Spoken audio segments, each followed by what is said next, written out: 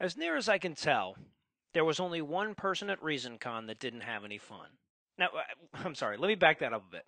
Because there were two old Christian ladies working the hotel bar that didn't seem to be enjoying themselves very much, and I think a few of the caterers at the VIP dinner that got to hear Heath call God a cross-dressing transgender hermaphrodite that eventually landed on gay man, they didn't seem to be enjoying themselves much either.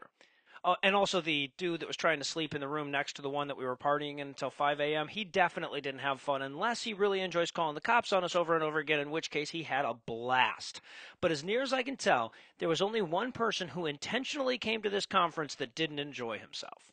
The weather was shit on Saturday. It's a little colder than it normally would be this time of year, and there's a pissy mist of rain that never let up for a minute, but that didn't stop him from coming. Might have stopped all the people he thought were coming with him, but he was there all by his lonesome, parked as close to the event as the hotel security would let him park, and he had a little Christian flag.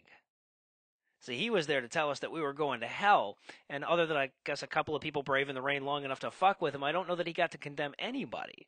By 1 o'clock, he'd retreated to the safety of his van, hiding from a dozen podcasters that would happily best him in a debate on the record, and all that remained of his feeble protest against reason was a rain-soaked blue and white flag flaccidly drooping against the passenger's door of his van.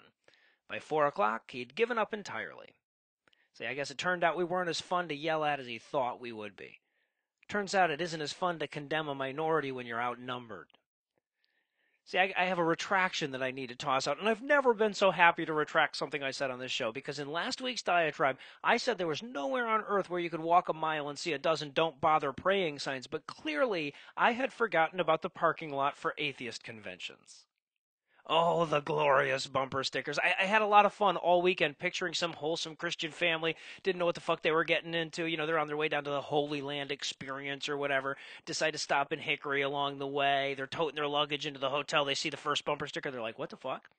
They see the second one, they're like, oh, holy shit. Now they're like ushering their children's eyes away from slogans like religion is make believe, beware of God, and nothing fails like prayer.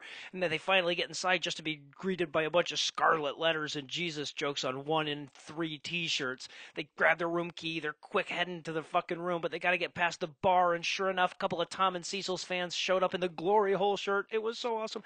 The conversational snippets that waft in as they hurry past include a number of interesting new uses for Jesus' crucifixion wounds. There's a sign in the hallway that says Roast of God, 9 p.m. Some proximate conversation in the elevator dismantles Pascal's wager in 3 ways per floor. They finally make it to the room. They lock the door. They turn the TV to TBN, crank it all the way up, pull out the Gideon, and then leave under the cover of darkness the following morning. Bwah! And finally, at some point while they're praying for the souls of their children in the aftermath of that atheist onslaught, for a brief fucking second, they know what it's like for me to walk a mile in any direction. They know what it's like to be bombarded with messages about a worldview that they find objectionable every time they turn around. They know for the briefest moment what it's like to be anything other than a Christian in this country.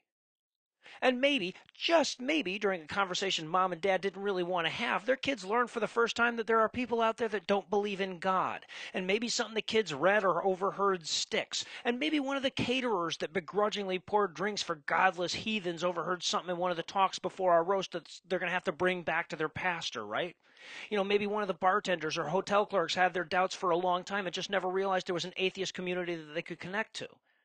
Now, these are just a couple of the ancillary benefits of having these conferences, of course. It's by no means the point, but all of this stuff matters.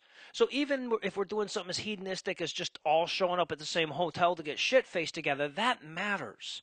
It matters that we come together. And obviously, you know, the talks and the charities that are represented there and the community groups that are strengthened, all of that shit matters probably a little bit more. But what really matters the most is the friendships that we're creating. Because we're creating support networks for people who can't find those things locally.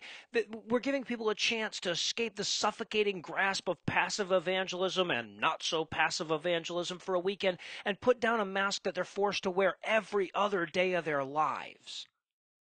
You know, some people dismiss the utility of atheist conventions because they say, well, that, you know, all we're doing is preaching to the choir. Well, maybe that's true and maybe that isn't, but just assembling the choir has plenty of benefits. How the hell else are we going to sing?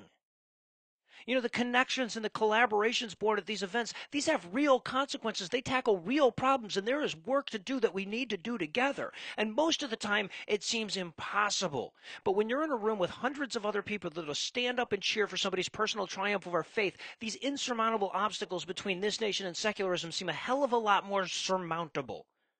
Of course, you have to wake up, you know. The weekend's over, we drag our asses out of bed an hour after checkout, and we have to go back to the real world.